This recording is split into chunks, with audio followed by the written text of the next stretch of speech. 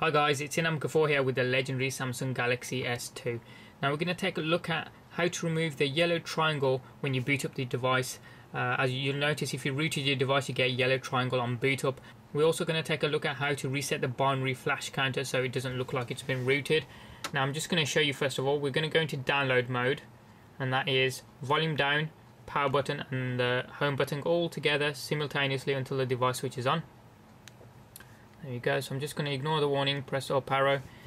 It says it's in Odin mode, binary flash counter is yes, 48 counts, and binary current is custom. Now what that means is if a fault developed with this and I had to send it back to the manufacturer, they would know by looking at this mode that I've rooted it, I've flashed it up to 48 times. Was that 48 or 46? 46 times, and it's a custom flash that I did. So that will void the warranty and they won't do the work. So what we're going to be doing is essentially resetting all of those back to default. So it says no next to custom binary download, and when it says current binary it'll say something like Samsung original or custom, Samsung default, something like that. So what we'll do, just switch that back off now because that was just to show you, and you'll also see the yellow triangle once that boots up as well. So that's now off, and we'll just turn that back on. As you can see, you've got the yellow exclamation mark triangle. When it boots up, we'll be getting rid of that as well. Alright, that's now on. So we'll just go to the Play Store. Once you've logged in, just do a search for triangle away, and it's the first one that pops up in the list. So it's square brackets root triangle away. Costs just shy of £2, I think. All you do is download it, install it. I've already got it installed, so I'm not going to do it again, but just to show you. And once you've got it, load it up.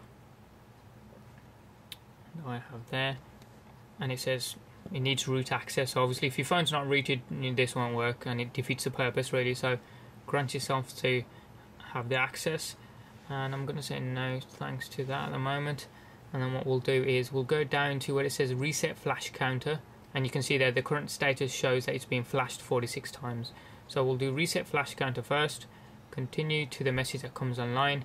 Flash counter has been reset. Okay, brilliant. So that's taken me out of it. We'll just shut down the device, and then we'll have a look at the flash counter first, and then we'll boot it up to see if the yellow triangle's disappeared as well. So once that's off, just volume down rocker, power button and the home button all together simultaneously, and we'll get into download mode. So that's now off. There you go, it's vibrated. That's now off. So we'll just volume down rocker, power button and the home button together simultaneously. There you go. Ignore the warning or power button to go past it. And as you can see there, Odin mode says custom binary download no, which means I haven't modified it from the manufacturer's install. Current binary Samsung official. So that's how you reset the binary flash counter there. So we're just going to power it off and power it back on to see if the yellow triangle is also there or not. Right, that's now off. So just power it straight back on again, and we'll see what it does. And you can see no yellow triangle there,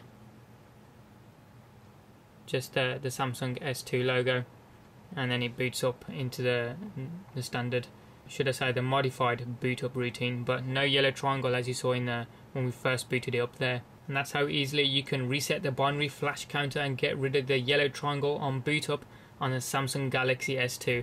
This was mainly for people that requested it because they said it wasn't working. But there you go, that's how easily you can do it. And by the way, this is running Android Ice Cream Sandwich 4.0. Any questions or comments that you guys have got, hit them up down in the comment section down below there. Give us a thumbs up if you like this video and you like what you saw. If you haven't already done so, hit subscribe from the button up top there. It's free, it doesn't cost you anything, and you can check out some of my forthcoming videos. Thanks for watching, have a good day, and we'll see you next time.